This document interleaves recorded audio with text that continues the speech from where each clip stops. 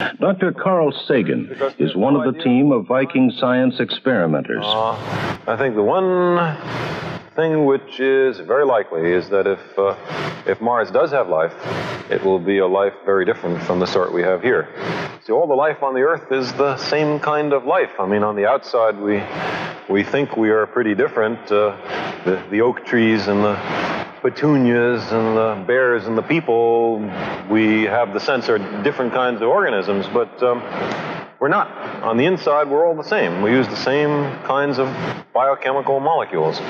And what we don't know is whether those are the only kinds of molecules that can make biology go, or whether there's a vast variety of possible biologies, of which ours is only a single case.